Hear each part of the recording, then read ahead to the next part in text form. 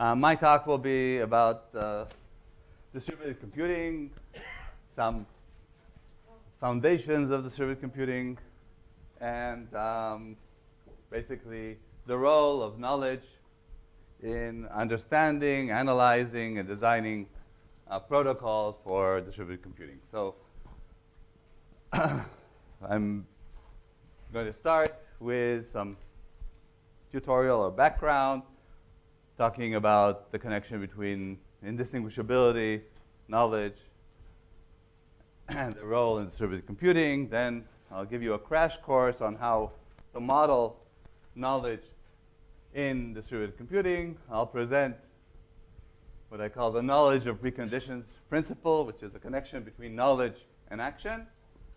And I'll present some applications of how this approach to thinking about distributed or multi-agent systems can be used.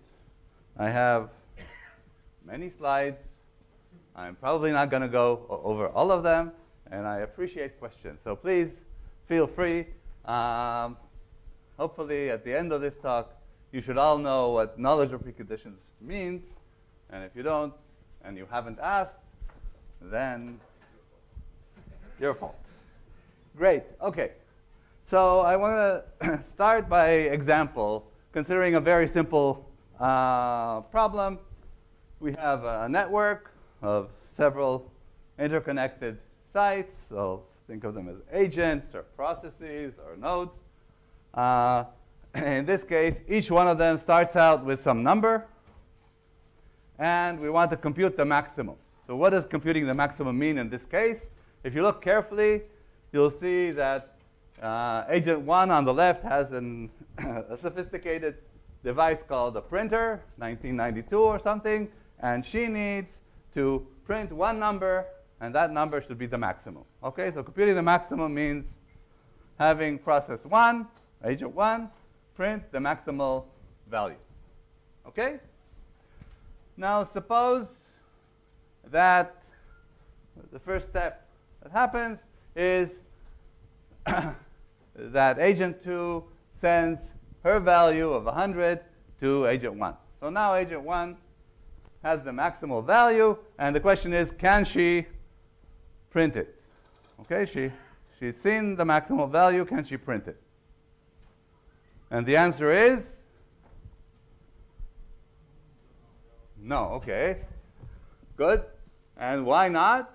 Well, even though she's seen the maximum, she considers it possible that 100 is not the maximum. There's another scenario in which she starts with 75. She receives a message with 100 from her neighbor. And in fact, the maximal value is 200. OK. So, I mean, this is not surprising. Obviously, she hasn't collected all the values. So how can she print the maximum? So one thing to notice is that you don't really need to collect all values in order to print the maximum. Not always.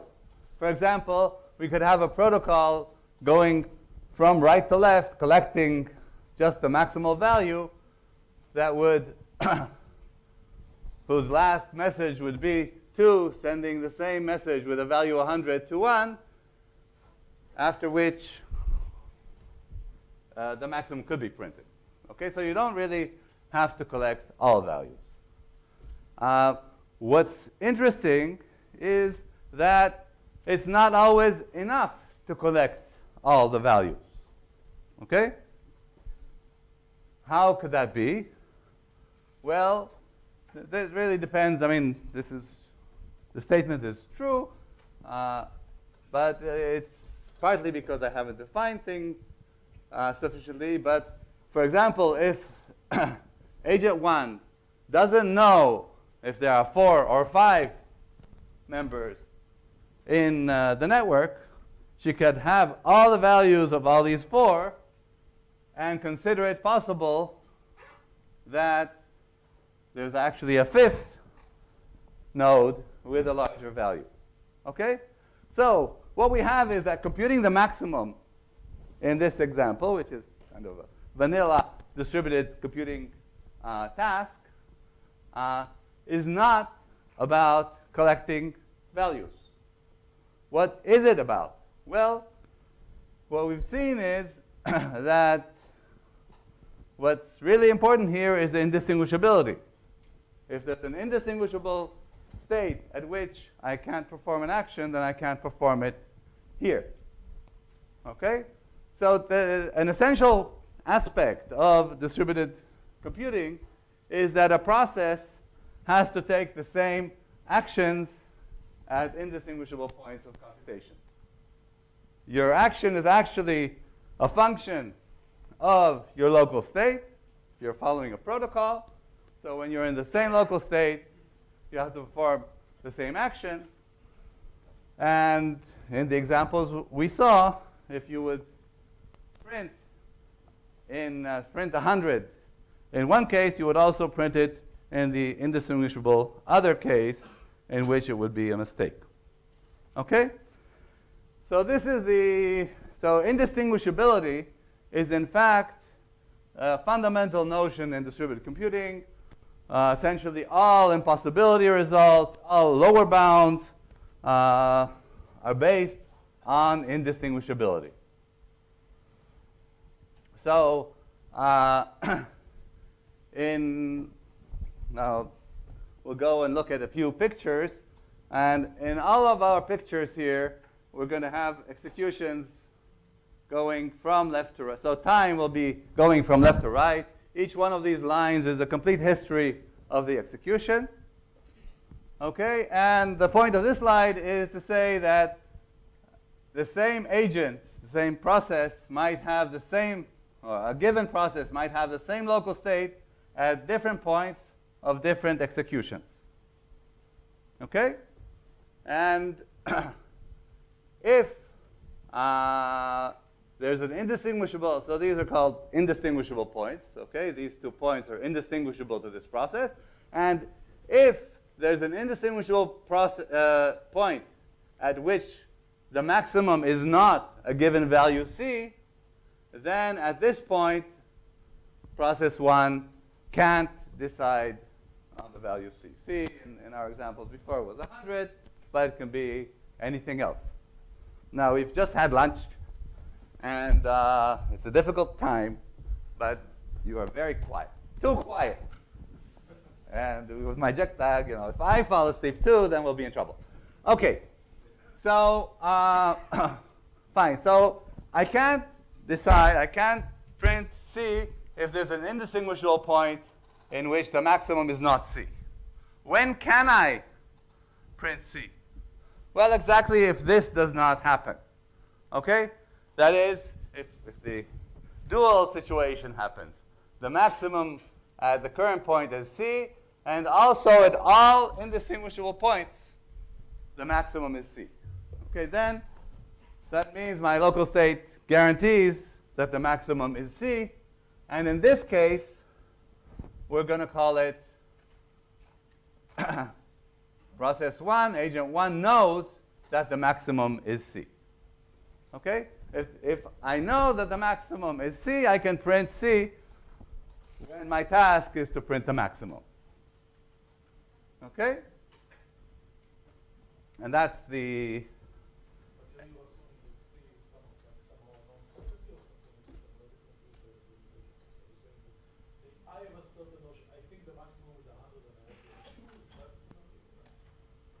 Well, I don't know what you think initially.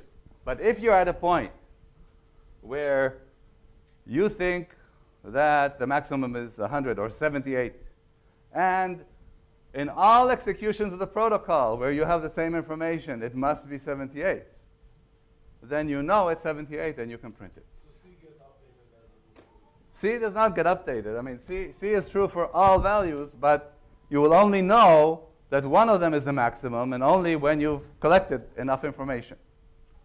Okay, so for any C, once you know that the maximum is C, you can print it. The values themselves did not change. It's your information about the world that changes when you get more messages. Okay?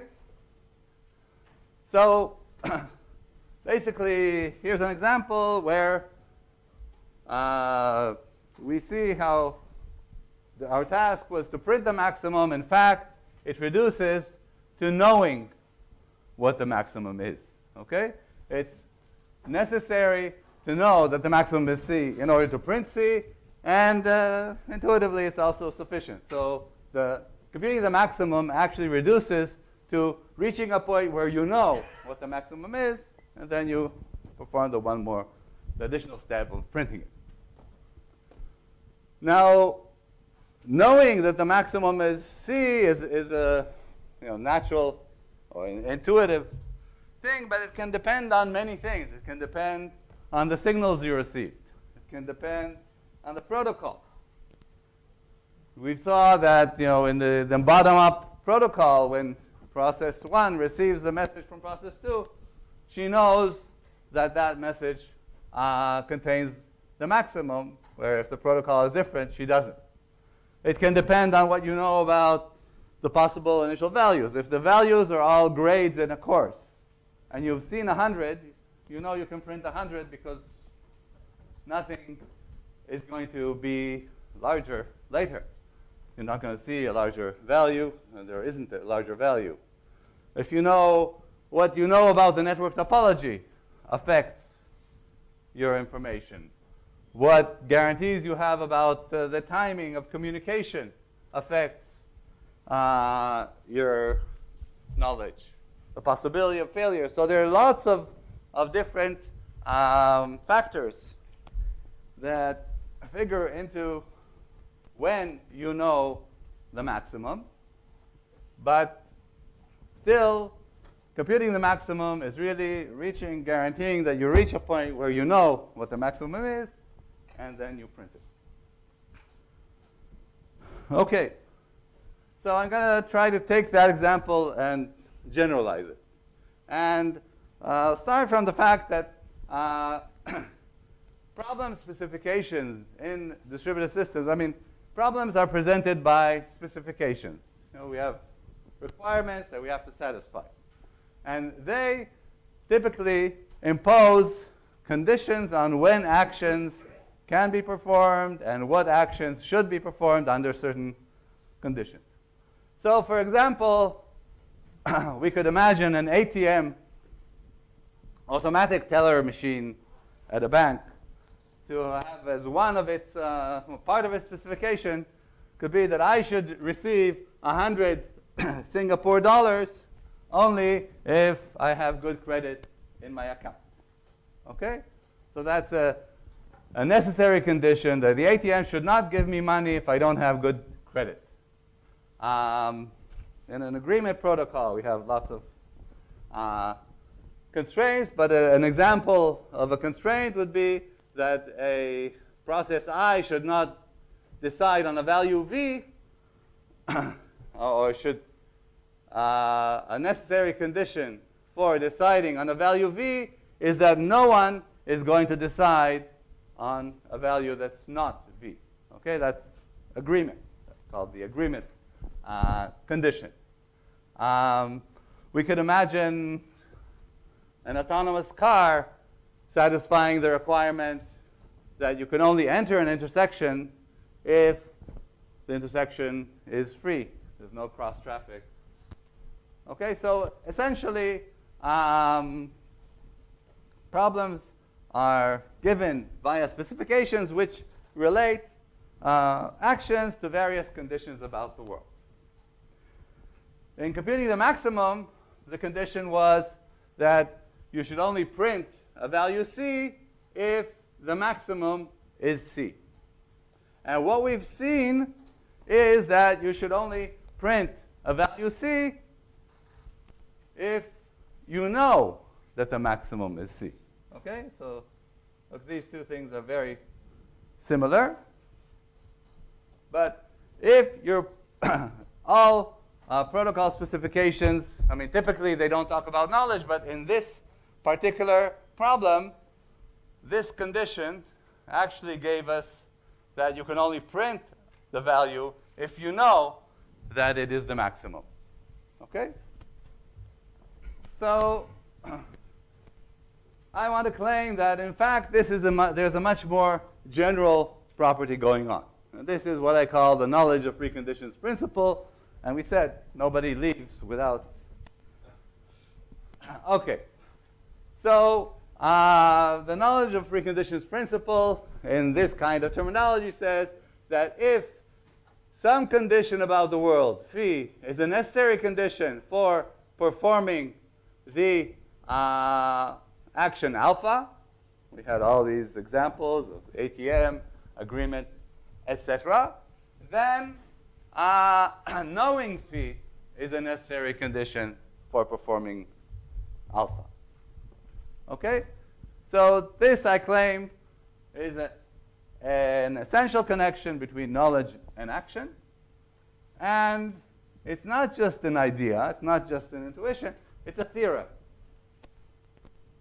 So we're going to prove it. OK. So there's a theory of knowledge in distributed systems that's been going on for slightly over 3 decades. And this is the start of the crash course on the theory of knowledge in distributed computing. You've already seen half of it. So the basic notion is indistinguishability.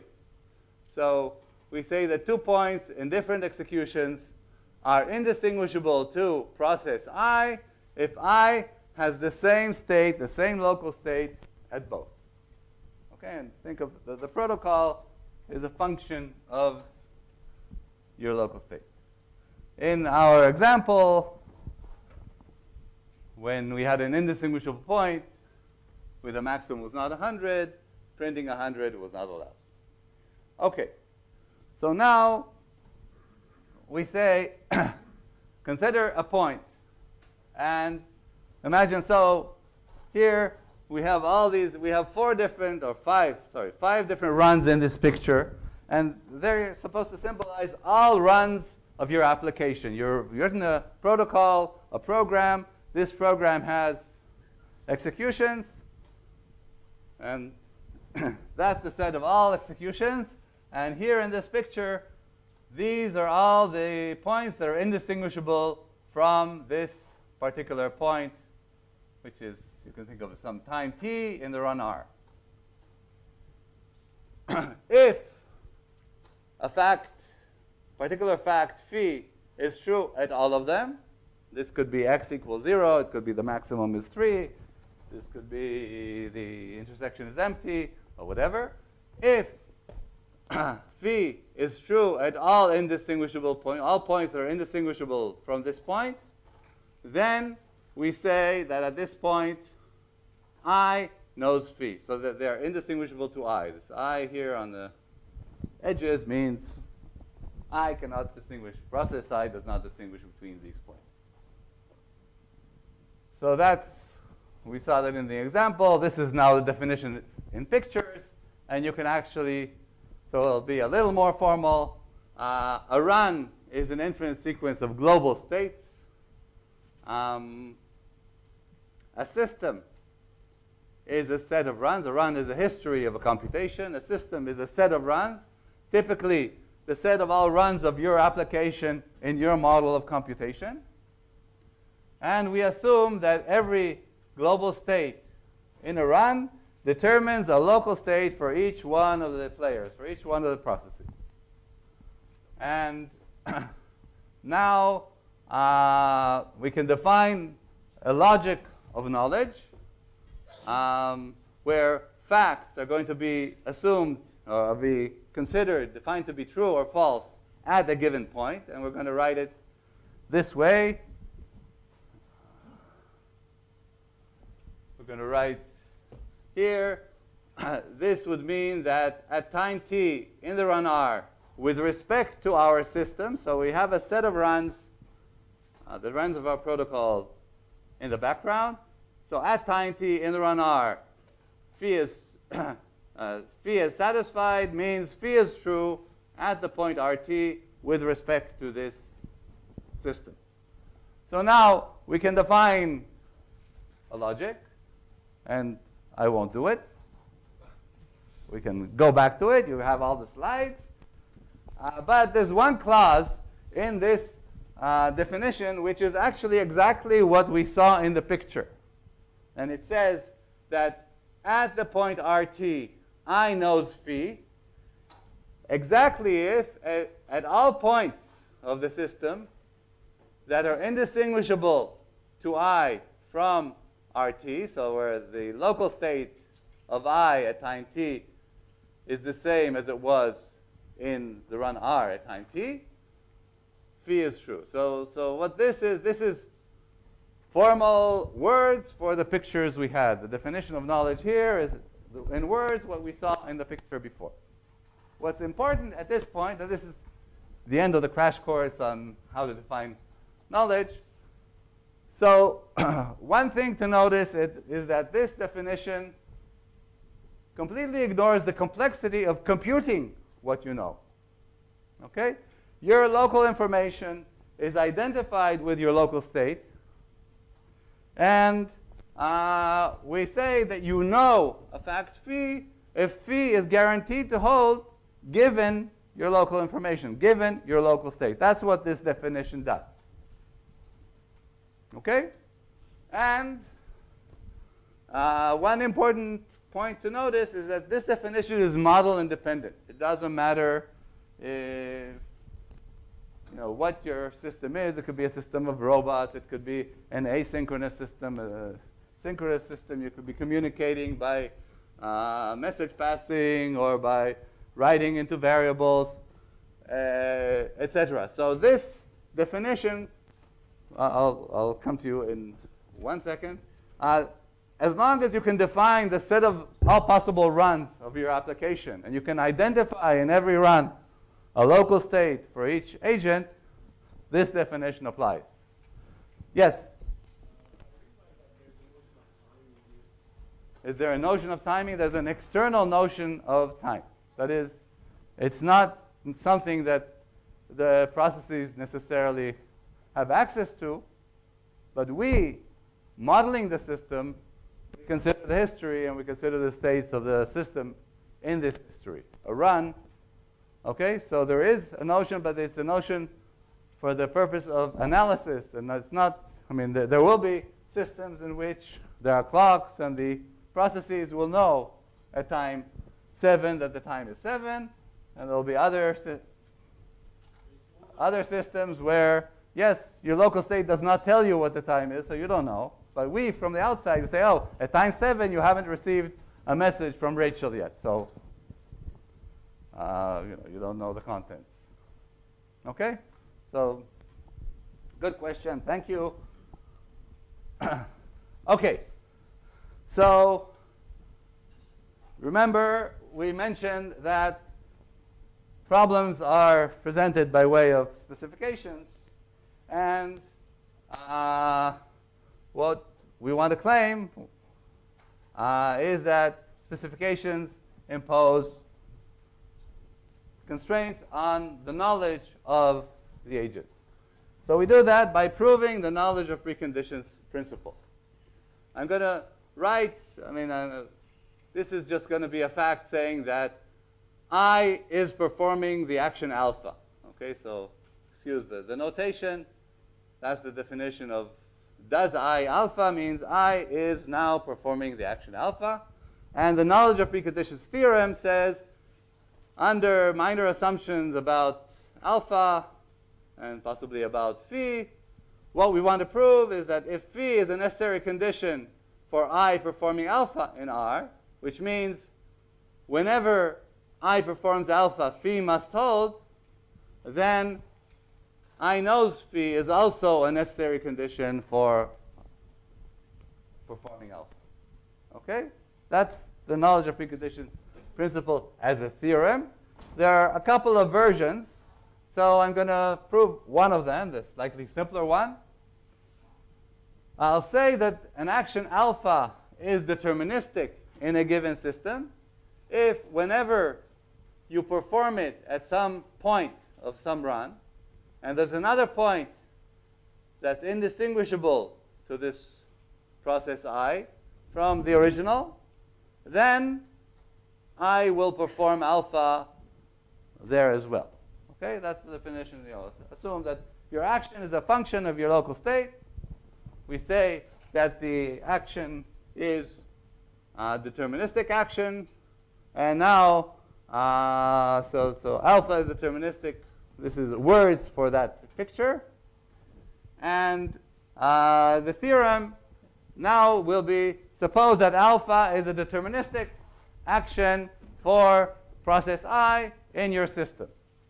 Okay? An example where all actions are deterministic is if you have a deterministic protocol and say everyone moves at every step.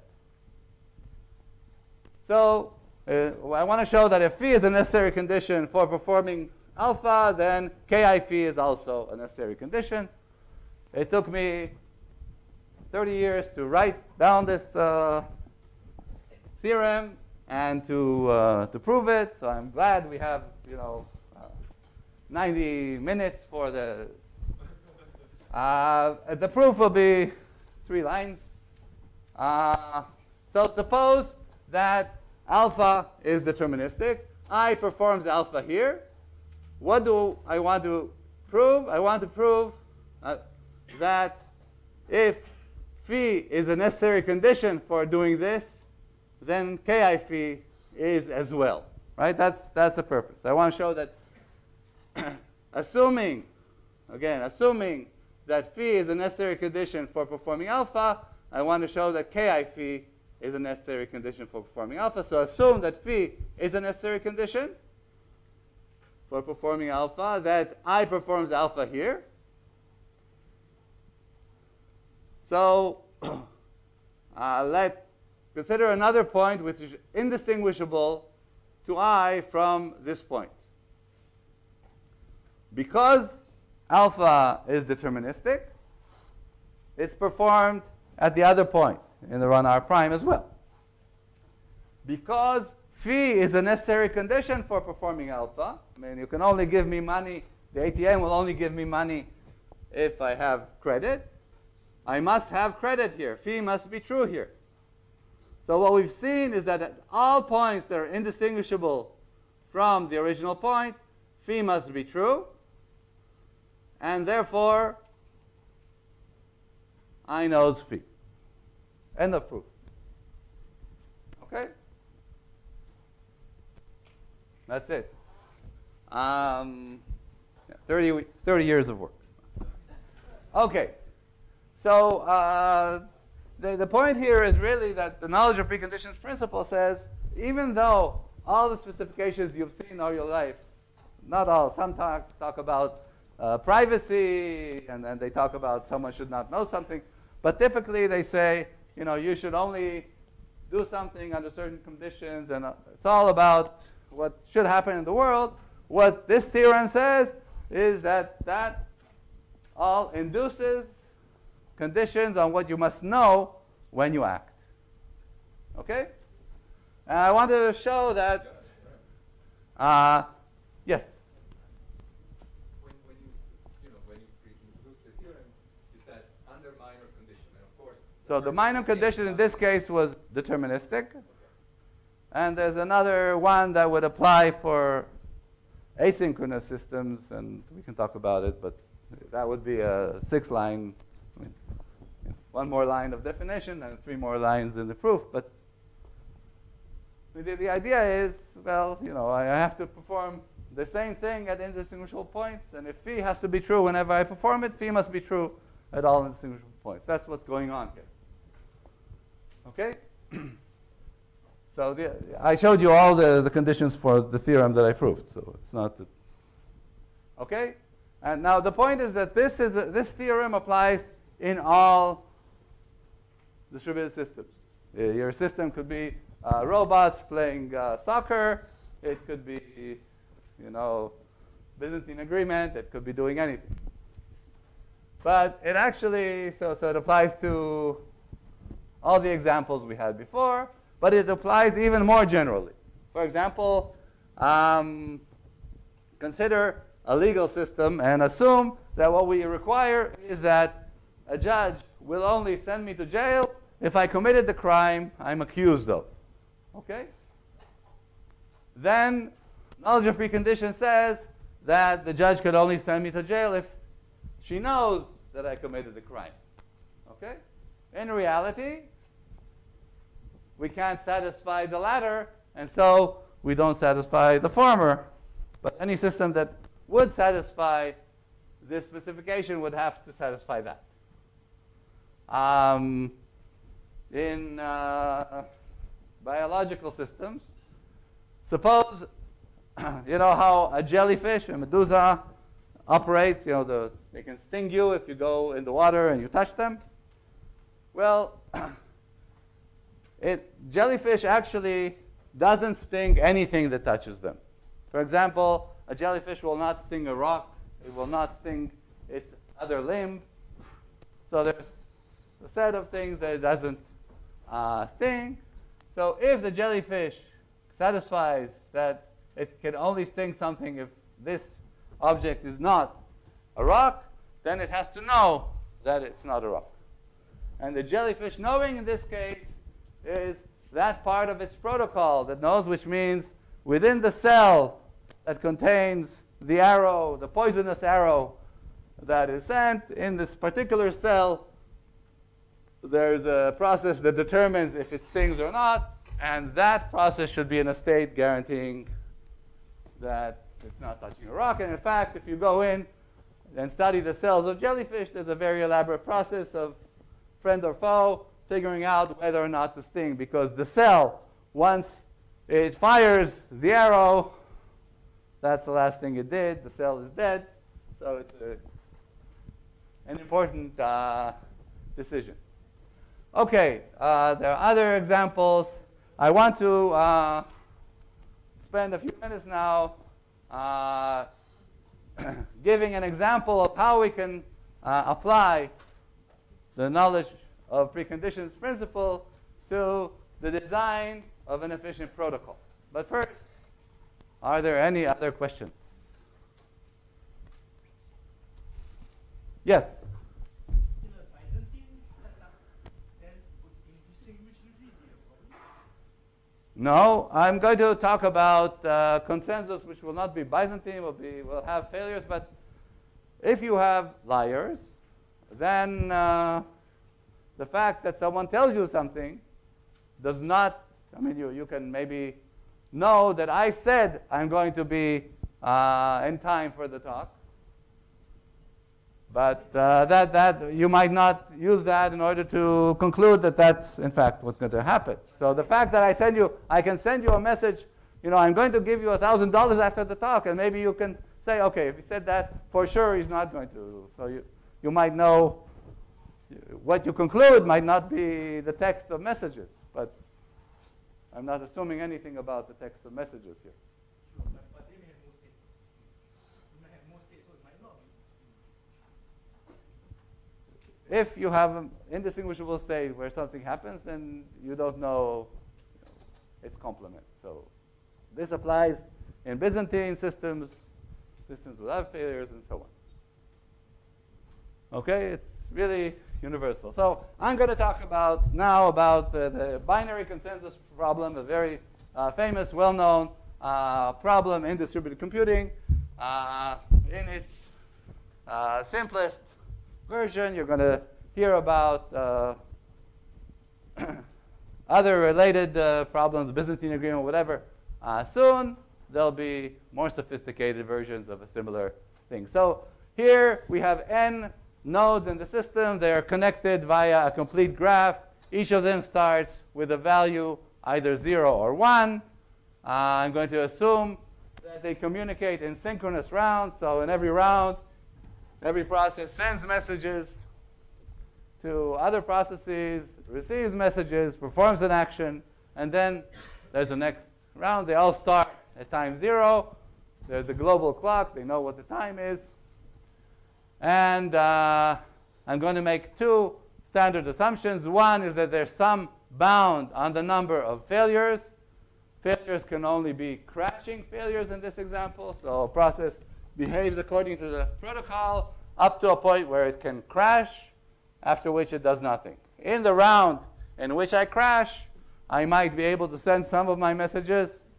and maybe some of them will not be delivered. Okay? And I'm going to assume that in the analysis that processes in every round send all the information they have, but that's just for purpose of exposition. So the binary consensus problem in this case is to devise a protocol that will satisfy three conditions. One is that every correct process, every process that does not crash, has to decide on some value, either on 0 or on 1 at some point. The second is agreement. All decisions have to, by correct processes, have to be on the same value. And the third is that if that you can only decide on a value that is one of the actual initial values. So if everyone started with 0, we have to decide 0. And if everyone started with 1, we have to decide 1. And if there were some 0s and some 1s, then the specification does not force us to either, but it does force us to be in agreement. So we have to decide on the same value. But if we didn't start with the same value, then the protocol can choose what to do. Okay? How many people have heard of the consensus problem? Okay. So the validity problem, the validity condition here says that you can only decide on a value v, say on 0, if someone started with 0. This exists. V means some initial value was v. And so what we have seen by knowledge of preconditions is that a necessary condition for deciding on 0 is knowing that one of the values is 0. Okay?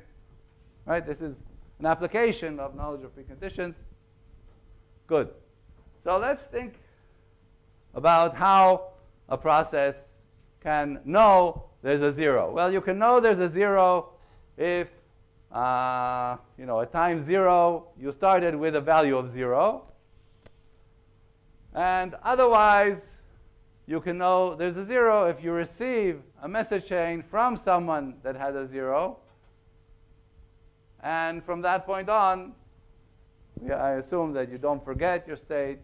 This is the full information assumption. You will know there's a 0 here, and you'll know it from here on. Okay? Those are the ways in which you know that there's a 0. Okay? So now let's ask, how can it be that you know there's a 0? So think of an execution. So okay, so take a step back. In these pictures now, this is a single execution, and each one of the lines here is an individual history. Okay, this is process 1, process 2, process 3, up to process n. This is not, before a single line was a whole execution, and here it's just the timeline, the local history of a particular process. Okay, so you can know, H can know there's a 0 at time 0 if he starts with this value, and J can know there's a 0 if he receives a message chain that started from someone with a 0. This message chain tells it there's a 0. Good. So now let's ask, so this is just a partial picture of this execution. So suppose at some point, at some time m here, you know there's a 0, and I don't know there's a 0. How can that be? Well, I'm assuming that everyone sends a message to everyone in every round telling them all the information they have. So if we are both still active here, we haven't crashed, I've received a message from you at this point. If I don't know there's a 0, then you yesterday didn't know there's a 0. Okay? This is time m. This is time m minus 1. How could it be that you know that there's a 0 now? You received a message from someone who knew that there was a 0. Okay? Good. Now, what does that mean? You know there's a 0, and I don't. It means that this J prime who sent you this message crashed in this round, and that's why I didn't receive a message from J prime. Okay? So in the last round, someone had to, someone who knew yesterday there was a 0 had to crash and tell you about the 0. Now what happened yesterday? Well, there was someone who knew there's a 0, and there were two who didn't know there's a 0. So the same argument applies for time m minus 2. So if we zoom out for a minute, we can continue this, this reasoning and see that in order for you to know there's a 0 and for me not to know, there has to have been someone who started with a 0, crashed without telling me, told someone else, who then crashed without telling me. You see a pattern. That's why they never tell me. They all know about the zeros, but I don't get to know. Okay?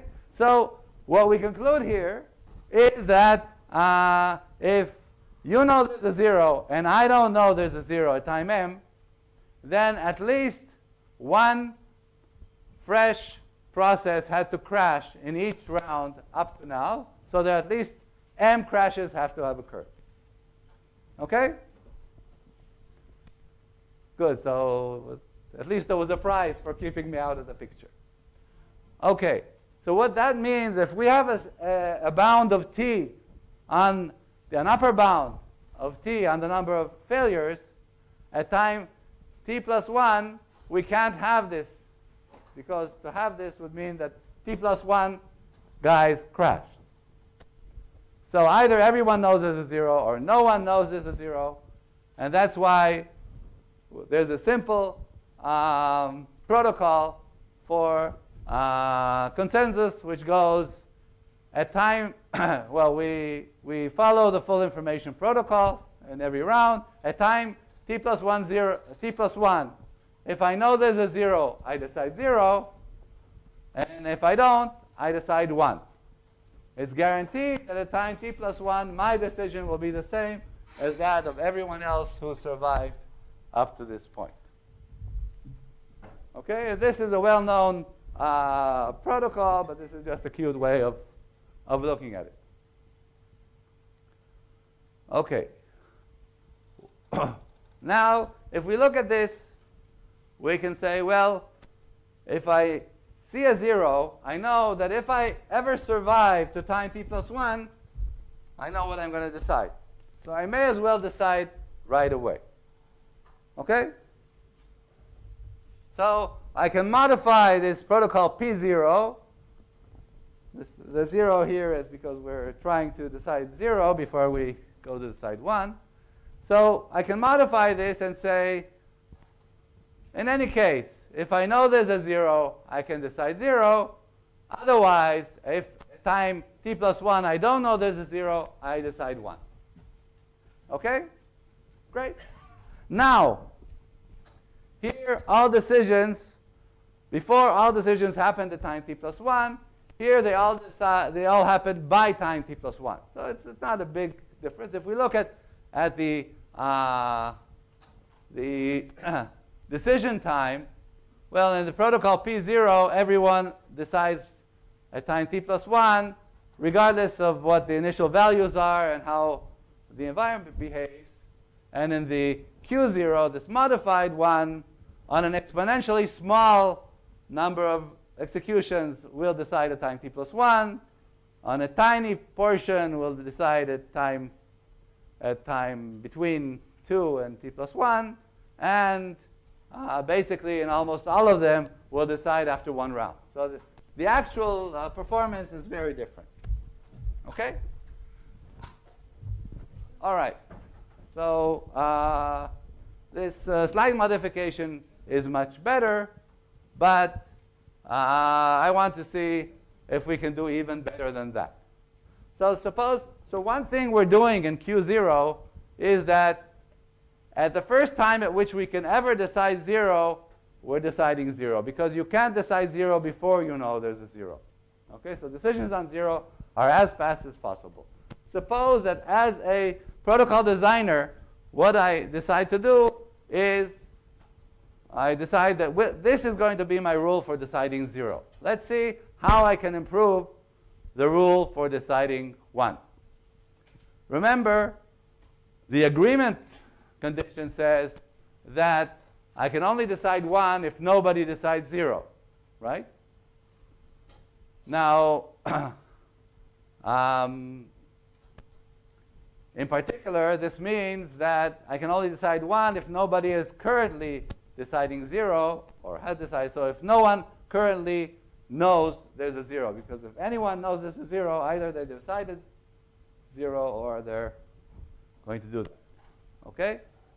So by the knowledge of preconditions principle, I can only decide 1. A necessary condition for deciding 1, assuming that this is my rule for deciding 0, is that I know that nobody knows there's a 0. Okay? So how can I know? So first of all, you see, when we looked at the old protocol, the rule was, well, if you know there's a 0, decide 0, and the time t plus 1. Otherwise, decide. So knowing there's a 0 is just you've seen a 0. It was fancy notation for receiving indication of a 0. But here, knowing that nobody knows there's a 0, that's a harder thing to do. So what do you do when you find a hard? So this is the protocol we want to implement. If you know there's a 0, decide 0. If you know nobody knows there's a 0, decide 1. Here you're deciding 0 as fast as you can, and you're deciding 1 as fast as you can, given the decision on 0, which is great. Now you don't know, but this is not really a protocol. This is all in, I mean, this is if you've seen a 0, but what is this? So what do you do when you find a problem? You don't know the solution. You go into the web, and you find that there are experts who already know how to do this. For example, there's a guy who says that it is his business to know what other people don't know. So you send him a message saying, you know, I have this problem I want to solve. You don't get an answer. Then you realize that this claim was made a long while ago, and maybe this guy wasn't around so much. So you have to go and do it yourself. So if the web doesn't give you, Google doesn't solve it, machine learning will, right? But before the days of machine learning, we had to solve the problem. OK, so now I'm going to make, I'll show an analysis of how we can do this. Then we'll pause for questions, and then we'll go and look at another application. So how can we solve this? Well, how can it be that you know there's a 0 and I don't know there's a 0? Well, this can only happen if there was a message chain from someone with a 0 to you, and I've never heard from anyone along this path. So I can, from the point of view of process I at time m, we can partition all the processes at different times into 3 states. The blue ones are ones where I at time m knows exactly what the local state was. The blue ones are ones that I had seen. Okay? There are some for which I has proof that the process crashed before this given time. So for example, I didn't hear from process H at time 0, so I have proof that process H sent nothing at time 1, 2, 3, and so on. So these are all, he was completely dead. I'm sure that he was completely dead here. What happened here? What value process H had? I don't know. And the same for this process and this process and so on. So these a process where I'm not sure if the process was alive or not, and I don't know what its local state was at that time, I consider a hidden process. And the only way in which so this is considered, I call this a hidden path, a path of processes times 0, 1, 2, and so on, where they're neither seen nor known to be crashed. That is, they're hidden, is called a hidden path with respect to process I at time m, with respect to this node. So it's easy to prove that there is a hidden path with respect to I at time m if and only if I does not know that nobody knows there's a 0. If there's a hidden path from me, then pessimistically thinking, this could be a 0. It could have passed through the whole path and reached you now. So if there is a hidden path, I don't know that nobody knows. Conversely, if I don't know that nobody knows phi, that is, I think it's possible that someone knows there's a 0. That is, I think it's possible someone knows there's a 0, there must be a hidden path.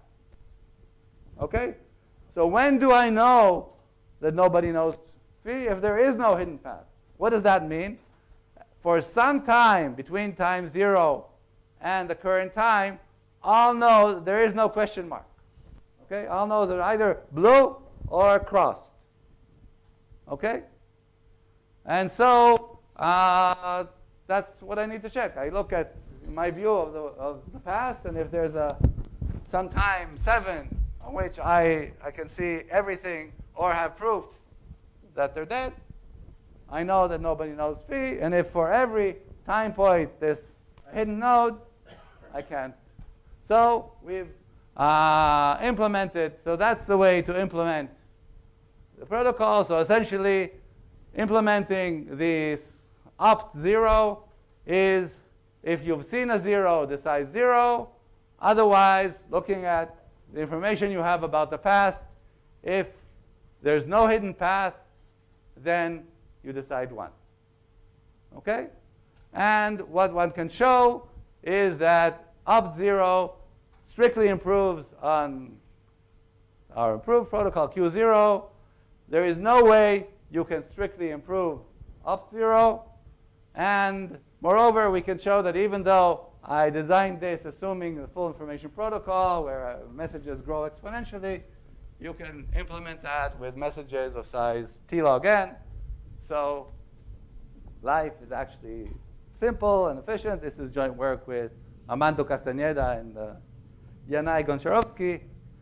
And that finishes the illustration of how we can use the knowledge of preconditions principle to get an efficient solution to a well-known problem. This problem was considered starting from definitely 82, and this was the first unbeatable solution for the protocol, for the problem. Questions at this point? Yes? Are you achieving monotonicity in the inferences that you can draw about noise from the messages that you have received so far? If you infer something, but in the later on you can infer the negation of it. No, if you infer something that's not time dependent, like the time is 7, something about the run, I mean, your local state will be part of, you have complete memory of your past. So if you've concluded something, it must be true, and you will always have that in front of you. Okay, so there is monotonicity. The answer is yes, but that's an outcome of the definition of knowledge on the one hand, and the assumption that we're following the full information protocol, so your information only grows. You never lose any information that you had in the past. But that's assuming that the logic you are using to infer is monotonic. So I'm the logic. I'm not doing inferences in the logic. Everything. My definitions were essentially semantic definitions. Okay, what is true? So what you know depends on what is what follows from your local state period. It's not something that we use a logic in order to derive inferences, proof theoretically. Okay? This is sort of mathematically, semantically the case.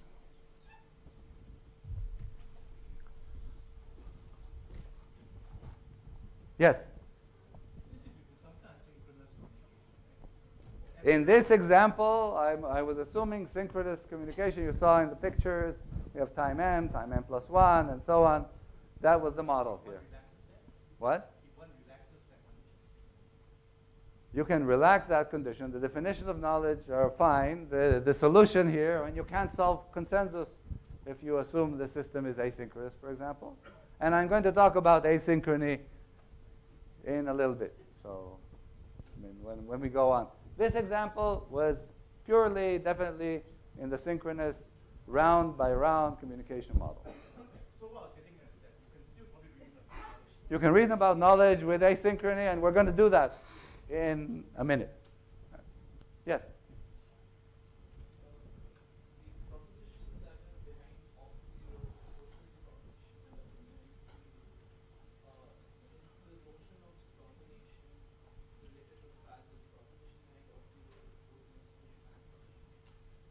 Well, it's not that it's necessary and sufficient. I mean, because it's, let's go here. Here, originally we said if you know, I mean, in Q0, if you know 0, you decide 0. Otherwise, at time t plus 1, if you don't know 0, you decide 1. Here, you know that nobody knows there's a 0 implies that you don't know there's a 0, and that you wouldn't know it at time t plus 1 either. But this is not necessary and sufficient in the sense that there are other unbeatable protocols. You can't strictly improve on this one, but you could say have a protocol that prefers 1. Or you can have a protocol that would try to decide on the majority of the values that it sees.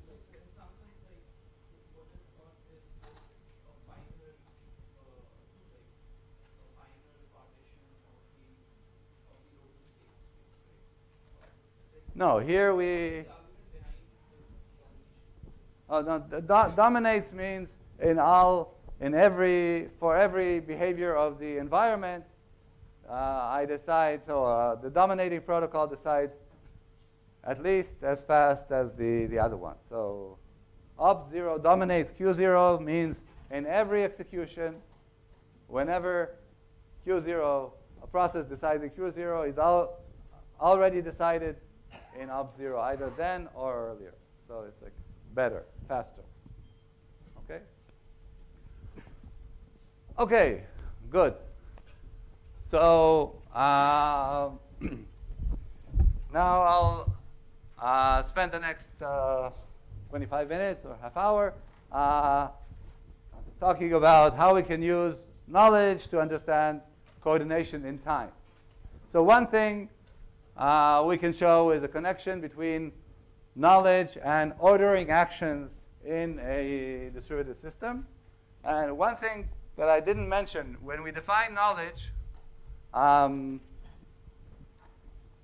we defined when a process knows a fact. Once you have this definition, you can talk about when 2 knows that 1 knows something. So now 1 knows that the maximum is 100 is a fact, and there's a question of when does 2 know that this fact holds. Okay, so we can iterate the knowledge operator using the same definition. So I'm going to say that given a system, a set of runs R, I'm going to say that a sequence of actions, alpha 1 up to alpha k, alpha 1 is an action of agent 1, 2 of agent 2, and k of agent k, are ordered in R if a necessary condition for performing, for J to perform his action is that J1 has already performed, J minus 1, the predecessor, the action before it already happened. Okay, so if we denote by Ti the time at which alpha I occurs, then they are considered ordered in R if in every execution Tj minus 1 is earlier than Tj. And we can prove, I'm not going to prove here now, is that if we have a sequence, an ordered sequence of actions in a system R, and the first action has a necessary condition, so one can only perform the first action if some event E occurred, then for each one of the actions, for each action alpha j, j can perform a necessary condition for j performing alpha j is that j knows, that j minus 1 knows, and so on, that 1 knows that the action occurred. Okay, so in fact, we have a connection between ordering actions and nested knowledge here. Okay, what does that give us? Well, okay, there's a famous early paper by Chandy and Misra that talked about knowledge in asynchronous systems. And it basically says that suppose we have an asynchronous system, a set of runs of a protocol in an asynchronous model. If in a particular run, at some time, one does not know phi, and at a later time, 2 knows that 1 knows phi. Another way of thinking of this is if 2 knows that there was a change in 1's local state, then there must be a message chain in R from time 0, a message chain from process 1 to process 2 in R that starts after time 0 and finishes by time t1. So a message chain is just a chain of messages. So it's a message from 1 to someone, followed from a message from this process to someone else, and so on, which ends at process 2. And in order for 2 to know that there was a change in 1 that happened after time 0, there has to be a message chain from 1 to 2. I can't know. In an asynchronous system, the only way I can learn something about you is if there's a message chain from you to me. Okay? Or the only way I can know that you performed an action, for example, is if after this action, I receive a message chain from you. And they generalize this to show that the only way that we can get nested knowledge is if there's a message chain that goes from 1 to 2, from 2 to 3, and so on up to m. So if phi is that some event occurred, which was a necessary condition for 1 moving, then a necessary condition for process m to move would be that there's a message chain that started after 1 actually heard that this event happened, went from 1 to 2, and then here in this example, it's for 3 to know that 1 knows, that 2 knows that 1 knows phi, then we would have to have a message chain that goes from 1 to 2, there's 1 to 2, to 1 to 3, and so that's early work, 1985, 86, by Chandy and Misra, beautiful paper. And what it means is that in order to order actions in an asynchronous system, you have to, the only way to do it is by message chains. Okay, because we've related ordering to getting nested knowledge and nested knowledge to message chains, and that's how you get this. Okay, so I'm going to, next to last task is to take this and to try to generalize this to get some insight for the interaction between time and coordination in distributed systems. So I'm going to look rather than an asynchronous system, I'm going to look at a model which we call the clocks and bounds model. So assume that the network graph is, okay, we have a directed network graph, okay? Every channel has a source and a destination. We have a global clock. Everyone knows what the time is. And for message transmission along a single channel, we have an upper bound on how long messages take. So for every edge in the network, for every channel between I and J, there's some finite bound such that delivery along this channel will take between 1 and this bound. Okay, so for every channel, we know from me to Valerie, every message arrives within 3 steps. And to Kevin, every message arrives within 7 steps.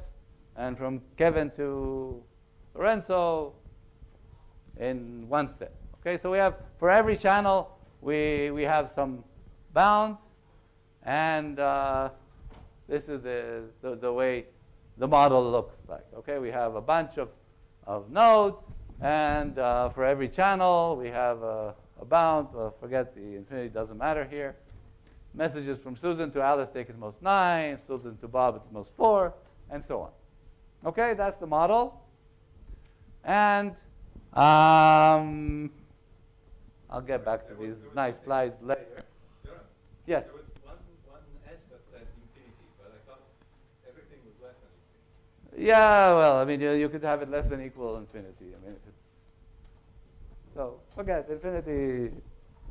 Doesn't matter. I would just Yeah. No, you're right. Bug. It shouldn't be less than equal infinity and the picture with infinity, but it could be less equal infinity rather than less than infinity. Okay.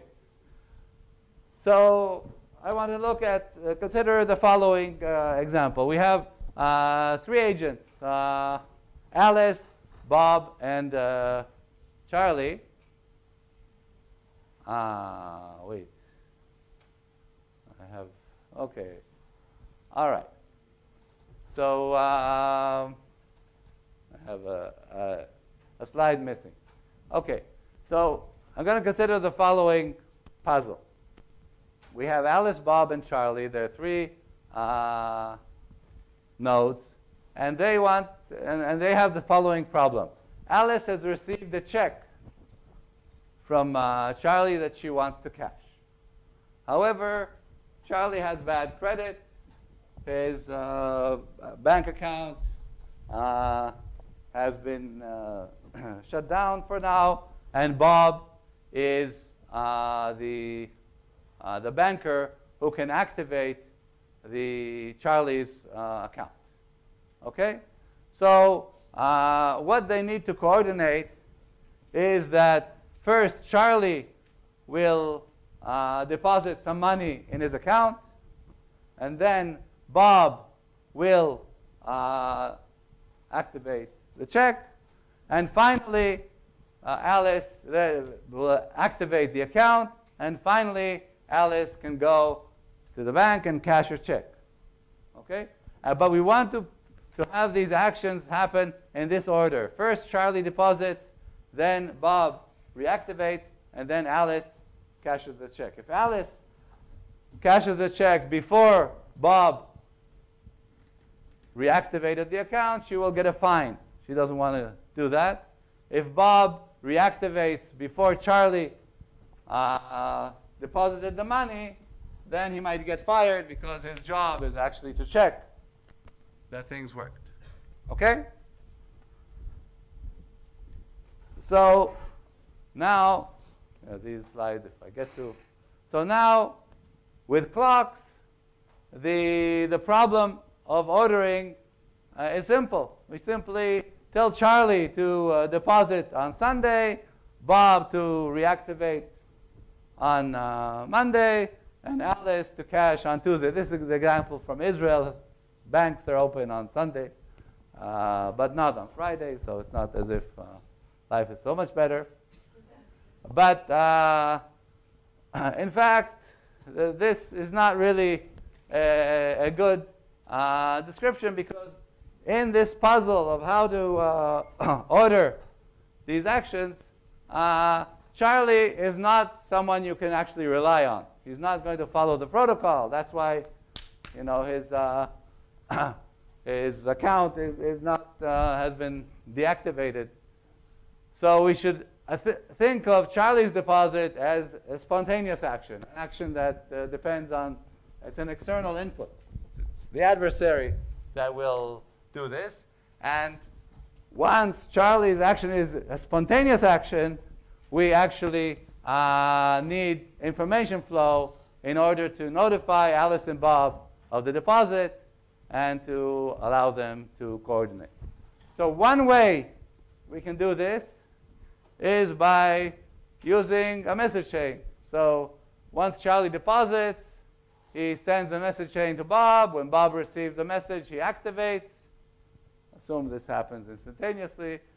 And then another message chain from Bob to Alice. When she receives it, she cashes her check. Fine, this works, and it's all good and well. Now, let's consider, but that's not making any use of the fact that we have time bounds, and maybe we can use them. So let's look at two scenarios. So suppose that Charlie deposits a sufficient amount at time t, and he sends proof of the fact that he deposited to Alice and Bob. Assume in this example that Bob receives it at time t plus 2 and activates the account. But the bound on this channel is 10. So in fact, the message arrives after 2, but it could have arrived anywhere between 1 and 10 steps after. Okay? So in this case, if this is the bound, it's guaranteed to arrive after 10 steps, then Alice can go at time t plus 10 and cash her check. Okay? So we actually guaranteed that these three events will happen in this causal order. What's interesting here is that we did that without any communication between Bob and Alice. Okay? This is guaranteed because Alice, when she knows that Charlie sent Bob a message time t, she knows it will reach him at t plus 10, so she can go and cache at t plus 10. So we don't need a message chain as we did in the asynchronous world, because we have these time bounds. Okay. Second scenario is similar. Charlie deposits the money at time t, sends a message to Bob, Alice, and now also Susan. The bound here is 10. So Alice, when she receives this message, she knows at time t plus 10 she can cash her check. But now Susan is actually a friend of Alice and the boss of Bob. So okay, Alice knew that at time t plus 10 she can go and cash. Alice goes and relays this information. Hey, Charlie deposits the money both to Bob and to Alice. And suppose that Alice receives this at t plus 8. Then she can immediately, if the bound from Susan to Bob is 4, she knows that Susan sent at t plus 3 a message along this channel. She can go and immediately cash her check. So what we see in this example is that information about when things happen can allow us to improve and to perform the action faster. Okay. So basically, she's guaranteed, even though it actually happened at t plus 5, she's guaranteed it would happen by t plus 7, definitely by t plus 8, so she can go and cash her check. So let's take a slightly higher level view of this. We have our bounded, our labeled graph with the bounds. Let's define Dij to be the shortest, the length of the shortest path between I and j in this graph. And we can say that there's a bound guarantee between I at time t and j at t prime if t prime is later than t plus the shortest path between I and j. What this means is that there's enough time from time t to t prime to guarantee that if I sends a message to j at time t, it will reach j at time t prime. Okay? So let's look at this example. Let's look at our example now using message chains and time guarantee. So the first execution looked like this. Charlie at time t sent a message chain. Message chains will be squiggly arrows. It reached Alice by time t plus 10, and there was a guarantee between Charlie at time t and Bob at t plus 10 that the information would reach him here. That's what happened in the first execution. In the second example, we had a message chain from Charlie through Susan to Alice, and a bound guarantee from Susan to Bob, Susan at time t plus 3 to Bob at time t plus 8. So this was time t plus 8, and Alice could cash her check here. Another way of solving the problem would be actually for Charlie to inform Alice, Alice to send a message to Bob, wait for the bound between Alice and Bob, and then cash the check. And then it would look like this. Okay, does that make sense?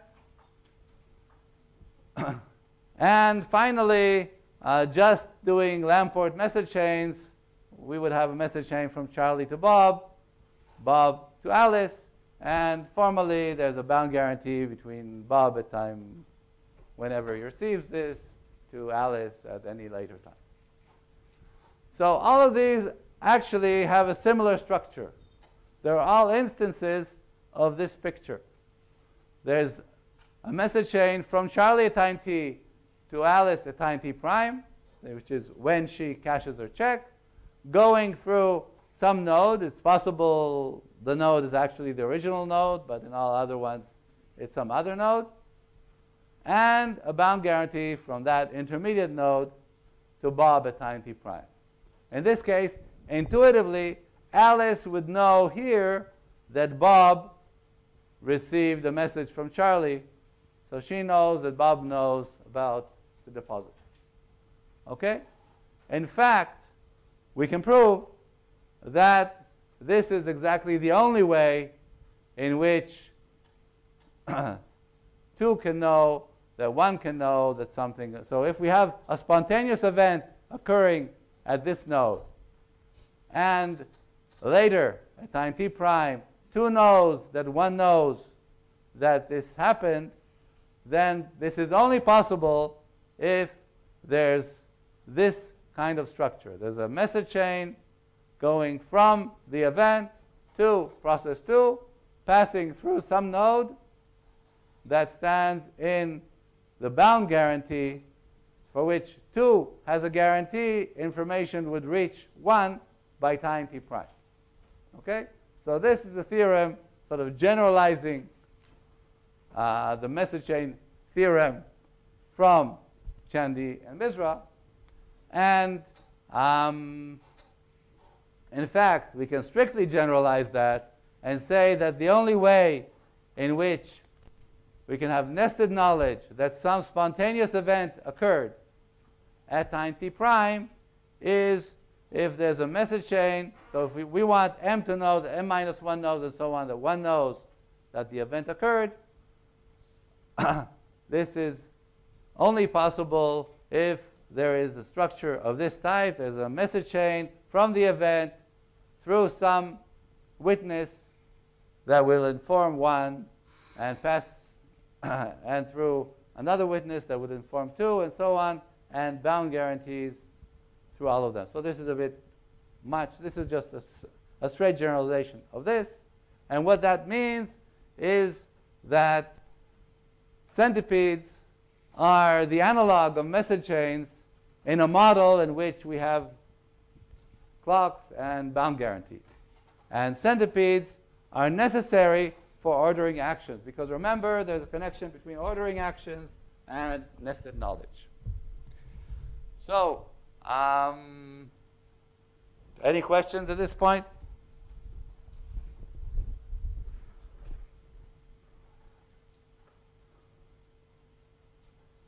I'm wondering, I have, okay. So the last part here, which could fit into the time allotted, but we're not going to go through the argument, is we've seen that actions, knowledge of preconditions, actions depend on knowledge. Ordering actions depends on nested knowledge. Now suppose we have actions that need to be simultaneous. Okay? Valerie and I need to perform each our respective actions, and these actions have to happen at the same time. Well, that means that Valerie performing action 1 is a necessary condition for me performing my action, alpha 2. And similarly, my performing my action is a necessary condition for her to perform the action. So we say that two actions are necessarily simultaneous if performing Valerie's action, a necessary condition for performing Valerie's action is me performing my action. A necessary condition for me to perform my action is that she performs her action. Well, I'm not going to, okay, I'll do it quickly. Well, this means that a necessary condition for Valerie performing her action is that she knows that I'm performing my action. But for me, and the necessary condition for me to perform my action is that Valerie is performing her action, so that she knows that I'm performing my action. And so we can argue that a necessary condition for me to perform my action is that I know that Valerie knows that I'm doing it. And we can extend this reasoning and basically show that when we're performing simultaneous actions, we have to not only know that each is performing it, we have to know that the other knows that we're performing it, and we have to know that they know that we know that they know for all levels. And so this is called common knowledge. A fact is common knowledge if one knows, the two knows, and so on, for all levels that this happens. Let's defer the actual definition of common knowledge. Common knowledge, a fact is common knowledge if everyone knows that everyone knows that everyone knows that everyone knows it.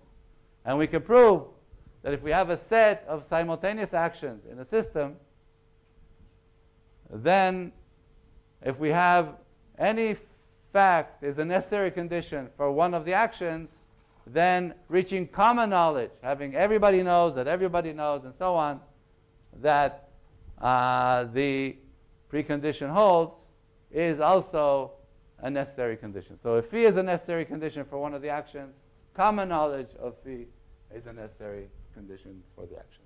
So the connection between knowledge and coordination that I've shown,